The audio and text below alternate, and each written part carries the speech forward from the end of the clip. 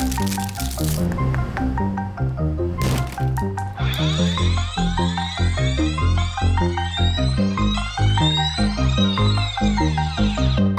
ultra-low freezer we like to call ULT, or ultra-low temperature freezer, that allow temperatures to drop as low as 80 to 90 degrees below 0 Celsius.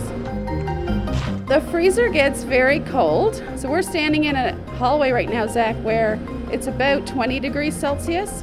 Minus 80 is 100 degrees colder than that. So if you can equate freezing water versus boiling water, that's the difference between the air inside that freezer and the air we're breathing at room temperature right now.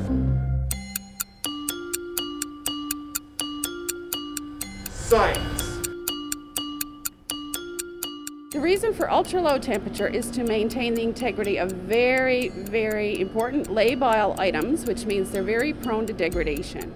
So things like mRNA, for example, that everybody knows about because of the Pfizer vaccine and the Moderna vaccine, those items are very prone to degrade. So by keeping everything cold, it stops the molecular movements that might cause degradation of those strands of mRNA.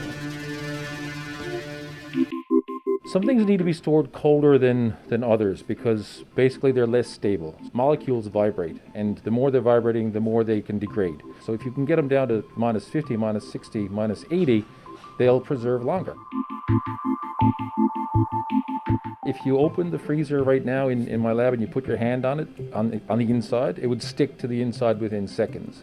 You're looking at minus 40, minus 50, I think, in the Antarctica. Here you're 20, 30 degrees lower than that. So right now we're in my lab. My students are working in the background. We've been basically looking at immune responses in people that were infected with the virus back in the spring. Now, of course, we're hoping to look at the antibody responses to the vaccines that are going to be rolled out. It was ironic to see that suddenly everybody in the world was trying to get their hands on things that we just use to keep stuff cold.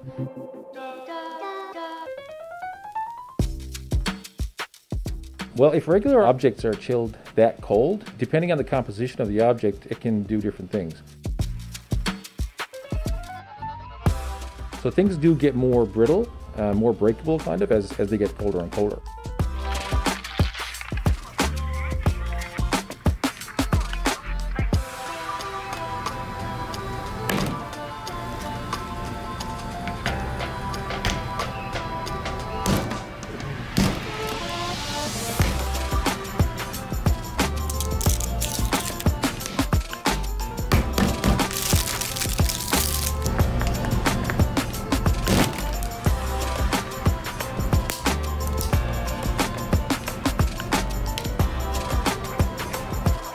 Given the fact that the mRNA vaccine story was on the go a little early in this as one of the key and maybe quicker ways to combat this epidemic, in the back of our minds we knew that ultra-low temperature freezers would definitely be a part of this story.